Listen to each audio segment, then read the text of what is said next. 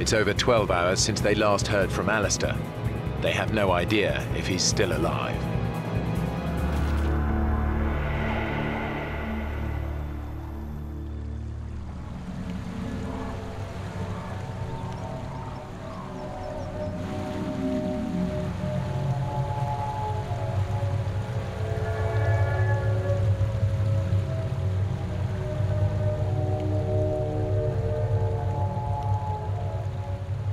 When the daylight finally came, it was just such a sense of relief because we had made it through the night.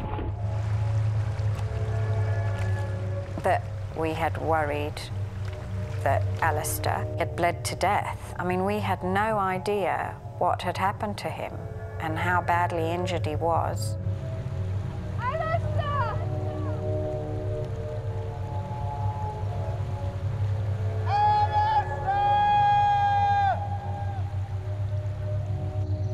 That was such a terrible feeling because you always think of the worst.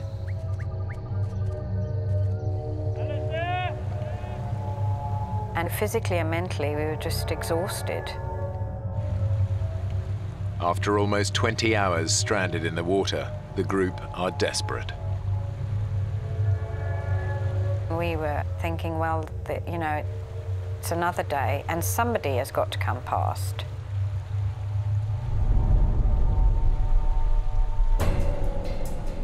What's that?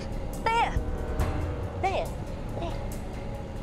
We saw some white dots on the horizon. They're coming this way. It looked like a white boat, and we were just thrilled. Over here! Over here! Help! Hey! This way! Over here!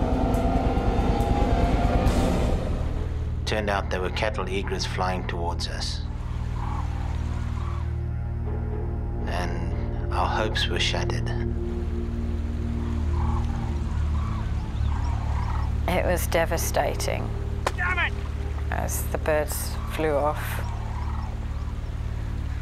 Just felt so helpless, completely helpless.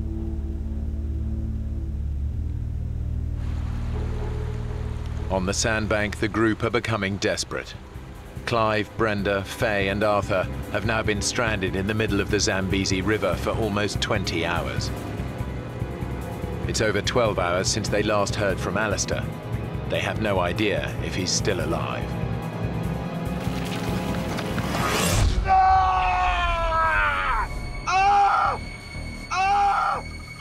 There was this pain, just like needles all over the place, especially on my arm.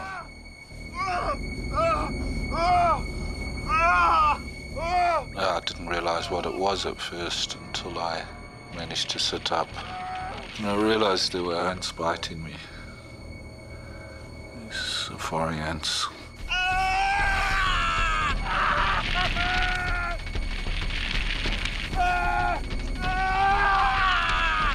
Safari ants are one of the most vicious insects in the world.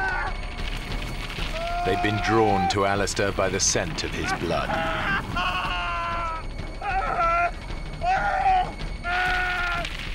But their bites trigger a surge of adrenaline through his body, snapping him out of unconsciousness and probably saving his life.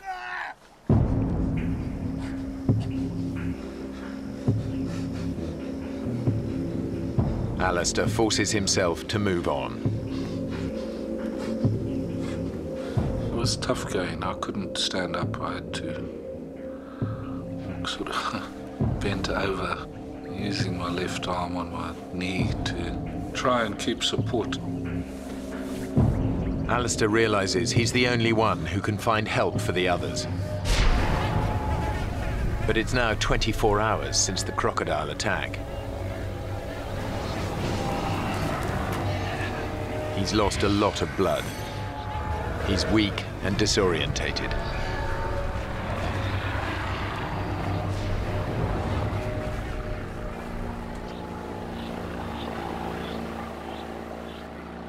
I heard a boat, and I was far from the river.